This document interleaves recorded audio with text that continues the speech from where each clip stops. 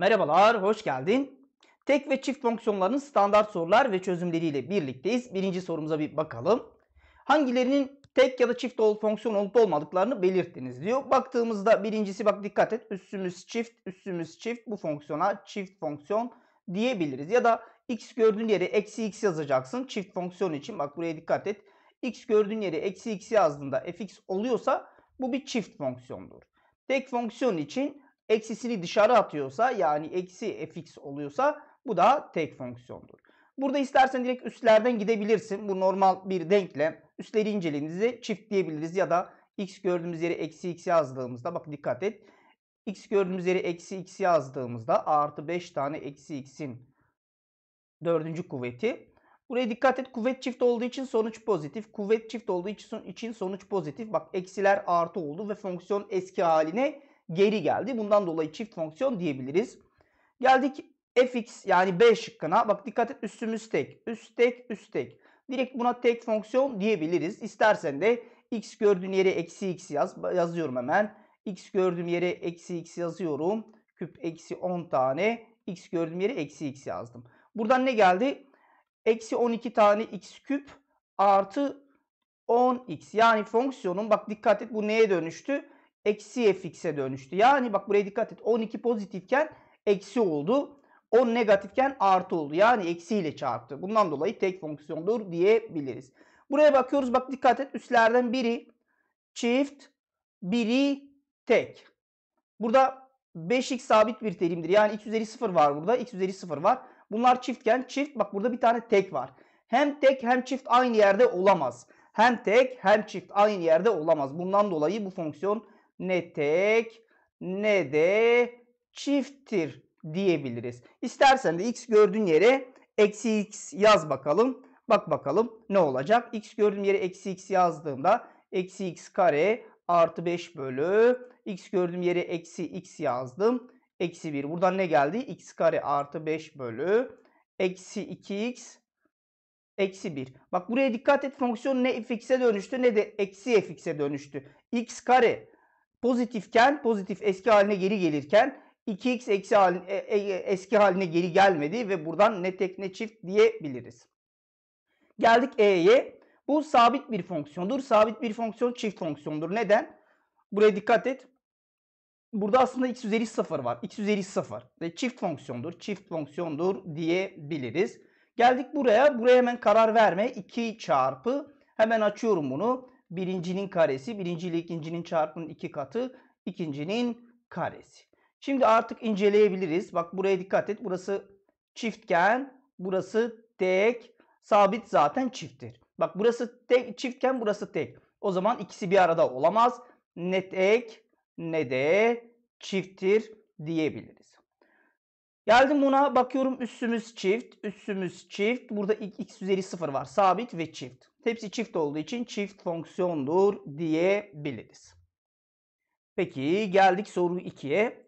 Aşağıda grafiği verilen fonksiyonların tek veya çift fonksiyon olup olmadıklarını inceleyiniz. Şimdi tek fonksiyon için şunu diyeceğiz. Orijine göre simetrik. Orijine göre simetrik tek fonksiyon için. Simetrik. Çift fonksiyon ise y eksenine göre simetrik diyeceğiz. Simetrik. Şu A'ya baktığımızda A'da bak dikkatlice bak bakalım. Ne y'ye göre simetriktir? Y'ye göre simetrik olsaydı bak şuraya dikkat et. Şunun simetriği nasıl olurdu? Şöyle olurdu. Y'ye göre simetrik değil. Bakıyorum orijine göre de simetrik değil bu fonksiyon. Bundan dolayı ne tek ne çift diyebiliriz. Geldik B'ye. B'ye dikkat et. Fonksiyonun orijine göre simetrik olabilmesi için bak buraya dikkat et. Birinci bölge ile üçüncü bölge yer değişir. İkinci bölge ile dördüncü bölge yer değişir. Şimdi biz baktığımızda bak buraya dikkat et. İkinci bölgedeki şeyin aynısı dördüncü bölgeye geçmiş. 2 ile 4 yer değişir. 1 ile 3. Bu durumda ne diyoruz? Orijine göre simetrik. Orijine göre simetriktir diyebiliriz. Bu ne demek oluyor? Tek fonksiyon demek oluyor. Tek fonksiyon. B şıkkı tek fonksiyon. Geldik C'ye. Bak dikkat et. Y'nin sağındaki her şey sola geçmiş.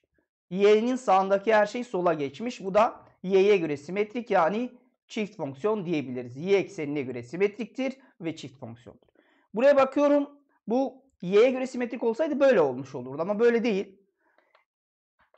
Ya da ikinci bölge ile dördüncü bölge, ikinci bölgenin dördüncü bölgeye geçmesi şöyle olurdu. Orijine göre simetrik olsaydı. Böyle de değil.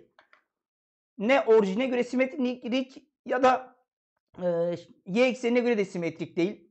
Bu durumda ne tek ne çift diyebilirim. Ne tek, ne tek, ne çift diyebiliriz. Geldik soru 3'e.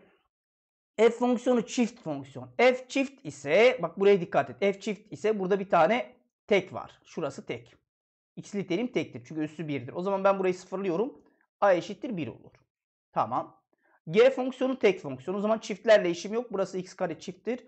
B'de ne geldi? Eksi 1 geldi. B'yi de buldum. Soru benden f a'yı istiyor. Hem a'yı kaç buldum? 1 buldum. Getir burada x gördüğün yere 1 yaz. 1 yaz. Ne geldi? 5. 2 de burada 7. F a yani f1 ne oldu? 7 oldu. Tamam, bunu buldum. Devam edelim. B eksi 1. G eksi B. Bak. B eksi 1'dir. Eksi B'si ne olur? G eksi B istiyor benden. Buraya eksi 1 yazdığımızda G1'i aramış oluyoruz. G1 hemen yerine yazalım. X gördüğümüz yere ne yazıyormuşuz? 1 yazıyormuşuz. 1, 1, 1. Buradan ne geldi? 3 kere 1, 3. B'ye 1 yazdım. B'ye eksi 1 yazıyorum. Bir dakika. B'ye ne yazıyorum? Eksi 1. Eksi 1 ise burası eksi 3x oldu. Ve x gördüğüm yere de 1 yazıyorum. Buradan eksi 3 geldi. Burada da 2 var. Eksi 1 oldu. Eksi 1. Soru benden ne istiyor? Fa eksi g eksi b. Yani ikinci ifadeyi eksiyle çarp. Eksiyle çarptığımızda fa eksi g eksi b eşittir 7. Bak bu eksiyi çarptım ya. Eksi kere eksi olur artı 7 bir daha 8 olur. 7 artı 1'den 8. Bu da D seçeneği doğru cevabımız olacak. Geldik soru 4'e. F fonksiyon grafiği orijine göre, bu şu demek olur. F orijine göre simetrikse, bak buraya dikkat et. Tek fonksiyondur. Tek fonksiyonlarla ilgili şunu biliyorum. Eksisini dışarı atar. Yani eksi fx olur. Tamam. Gx fonksiyonun grafiği y eksenine göre simetrik. Yani çift fonksiyon eksisini ne yapar? Yutar. Fx'e dönüşür. O zaman tek fonksiyon hemen eksisini dışarı attı. Yeni fonksiyonum ne oldu? Eksi f25 artı g5 eşittir 12. F25'i yazıyorum. Bak çift fonksiyon için içeride eksi varsa ne diyoruz? Eksisini yutar. Yani artı olur bu da. Artı g5 eşittir 14. Şimdi ifadeleri taraf tarafa toplayalım. F25'ler gider. 2 tane g5, 2 tane g5 eşittir. İkisini topladım 26. Buradan g5 kaç oldu? G5 eşittir 13. Getir G5 gördüğün yere 13 yaz burada. Karşı tarafa attım. F25'te ne olur? F25'te buradan geldi 1 olur. 1 olur. Zaten soru F25'i istemiş. Bu da 1, yani D seçeneği doğru cevabımız olacak. Geldik soru 5'e. Fx fonksiyonunun grafiği y eksenine göre simetrik. Bu ne demek istiyor? Çift fonksiyon. Çift fonksiyonlar için şunu biliyorum. Eksisini yutar. O zaman soruda f eksi x arayalım. Hemen bakıyorum burada. Bak eksisini yuttu. Buradan fx'leri bir tarafa toplarsam burası zaten artı. Bir tane daha geldi. Eksi olarak gelen burada bir tane fx kaldı. Diğer geriye kalan terimlerin hepsini karşıya atalım. Karşıya attığımızda eksi 2 tane x kare eksi x artı x olarak gelir. Ve 1 eksi olarak geldi. Burada artı 1 kaldı. Sonra ne diyor? X gördüğün yere eksi 2 yaz diyor. Eksi 2 istiyor benden. Eksi 2'nin karesi 4. 4 kere eksi 2 eksi 8. X gördüğüm yere eksi 2 yazdım artı 1. Bunu da topladığımda eksi 9. Yani A seçeneği doğru cevabımız olacak. Ve geldik testimizin son sorusuna. Fx fonksiyonu çift ve gx fonksiyonunun grafiği orijine göre simetrik. Gx fonksiyonu grafiği orijine göre simetrik olması demek tek fonksiyon olduğunu belirtir. Fx'in de zaten soruda çift olduğunu söylemiş burada. Ne istiyor benden? G eksi 4. Peki şimdi şunu biliyorum. F1 eşittir 4. Ve bu bir çift fonksiyondur. Çift fonksiyonlarla ilgili, bak buraya dikkat et. Çift fonksiyonlarla ilgili şunu biliyorum. Eksi x eşittir fx'e. Yani eksiği yutar. Bu durumda biz şöyle bir şey yazsak. X gördüğüm yere eksi 1 yazsam bak dikkat et. Ne olur? F1 olur. Çift fonksiyon olduğu için ve bu da 4'tür. Bu da 4'tür. Şu bilgi kalsın bir cepte. Eksisini yutuyordu ya. X gördüğüm yere eksi 1 yazdım. F eksi 1 eşittir. F1 eşittir 4. Neden? Çünkü çift fonksiyondur. Tamam. G fonksiyonu içinde ne istiyor? G eksi 4'ü. Peki G'nin eksi 4 olması için ben buraya ne yazabilirim? Bunu bir düşünelim. Şöyle biliyorum. G eksi 4 tek fonksiyon için şunu söyleyebilirim. Bunu dışarı atabilir. Yani eksi G4 olur diyebiliriz. Şimdi buradan bir şeyler elde etmeye çalışalım. Fonksiyonumuzda x gördüğümüz yere bir 3 yazalım. Bakalım ne gelecek.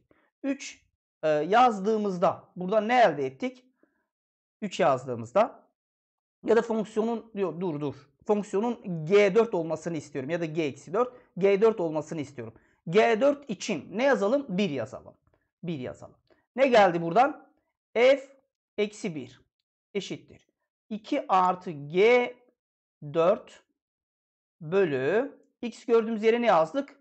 1 yazdık. 1 yazdık. 1 daha 2. F eksi 1. Bak dikkat. F eksi 1 F1'e eşit. F1 de 4'e eşit. O zaman ben şunu biliyorum. Eksi 1 gördüğüm yere 4 yazabilirim. Yani buraya artık ne yazıyorum? 4 yazıyorum. İçler dışlar çarpımından 8 geldi. 8 artı 8 eşittir. 8 eşittir. 2 artı G4.